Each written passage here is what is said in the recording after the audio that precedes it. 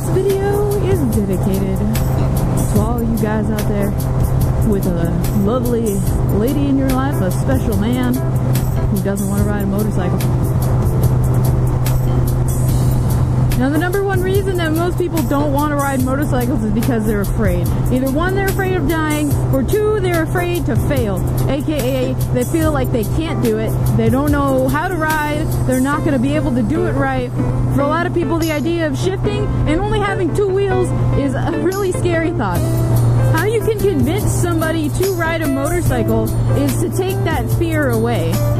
Give them an environment where they can learn and not be afraid to fail. It's okay to make mistakes when you're learning. And that's why I think it's very important when you're trying to get someone trying to teach, let's call it your boo. You're trying to teach your boo how to ride a motorcycle and they are terrified. They don't want to learn, whatever it is. They feel like they can't do it. So put them on a bike that is more suited to their size. Get them a little bike, get a little 250, something where both of their feet can touch and they aren't going to be so afraid to like wheelie out of nowhere. There's not enough power and there's not enough weight. One of the biggest factors for me in comfort when it comes to how comfortable are you going to be on this bike you've never been in is how much it weighs. When a bike is really light, it gives me a lot of freaking confidence. Especially like on a 250, those things are so much fun to just rip around because they're super light.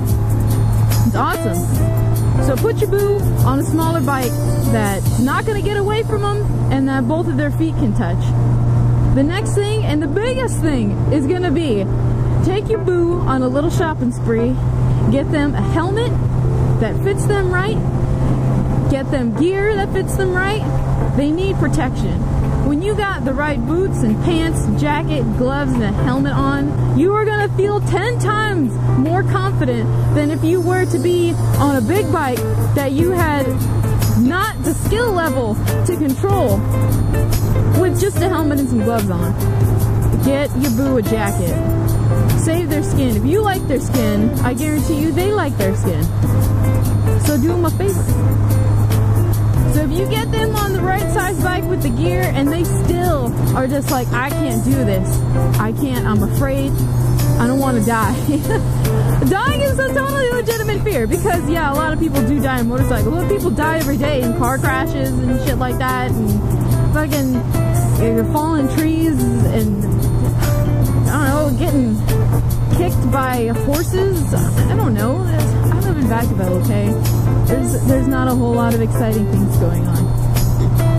But if you're afraid and you're assuming that the worst is going to happen, you already set yourself up with that negative attitude. So try and change their attitude. Try and tell them, listen, you know, just try and be positive, have a better outlook on it. Don't always assume the worst. So have a good little powwow and figure out what it is that you need to make them feel more confident.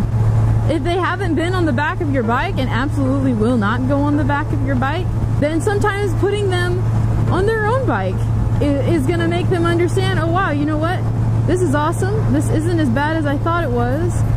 I'll try it. I'll try getting on your bike because I know there are a lot of girlfriends, boyfriends, I don't know boyfriends personally, but I know a lot of people who have girlfriends who won't even sit on the back of the bike, honestly. They want nothing to do with motorcycles. And you know, everybody has their own reasons. If you don't really want to ride, you can't force somebody to ride. But if you try and talk to them and get them to have the right mindset and the right attitude, put them on a bike that is suited to their size with the right gear, and start real slow. Sometimes it can change people's minds. Show them videos, movies, anything that has to do with motorcycles, because there's a real energy that surrounds motorcycles. When you love motorcycles, when you're getting into it especially, it sucks you in. You're like, oh shit, like everybody loves to ride. All these people, they love, it's a way of life, honestly. I ride every day. I ride all the time. This is my main bitch right here. It's the bike life. Sometimes women are not about that bike life. I don't know about guys. Like I said, I don't know anyone too personally who's like, I don't want to ride. girls who just want nothing to do with that bike life. And I'm really sorry. I'm really sorry if you have a wife, girlfriend, whoever is just like, no, I don't want to, just refuses. So another thing you can do is give them a gift. Give them the safety course in your area. Signing up for the safety course is a really, really good way to get their confidence up.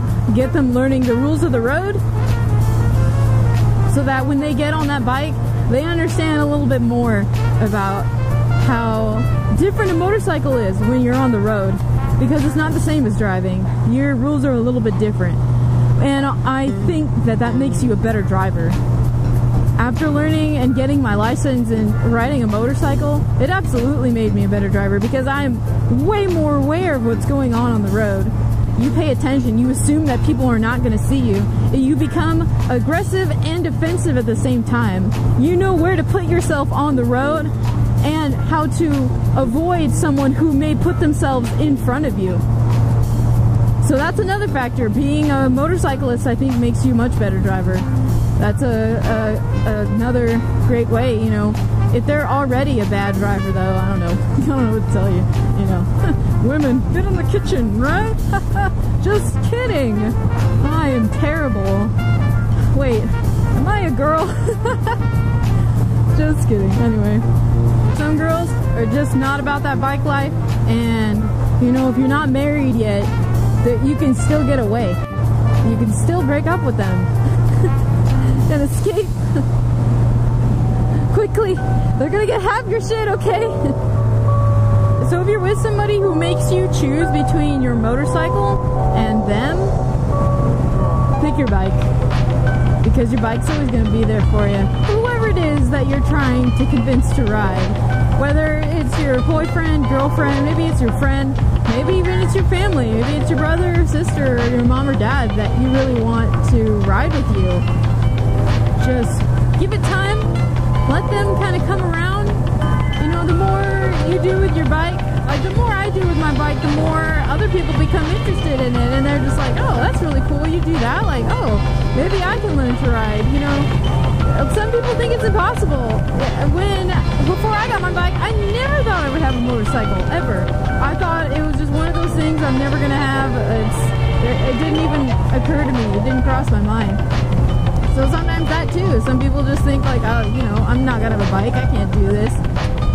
And they don't know just how powerful the thought that, you know, if you want something and you go after it, you can get it. So remember, just take it slow and do your best, and you might be able to get this special person in your life to come around and actually get on the bike. It might seem really hard at first, and to some people it might seem impossible, but I think anything's possible if you try. If you just give it a chance, and if you just have a good attitude and keep your mind open about things, it's really not that scary. It's ultimately one of the most freeing feelings ever. It's one of the best choices I made in my life. I'm still sorry about all this wood noise. I really appreciate you guys watching the video. Go ahead and subscribe and like. If you like the video, I hope this helps you out. If you're looking for help, maybe you'll be able to get that special somebody on a bike. And if not, ain't about that life. Enjoy your ride.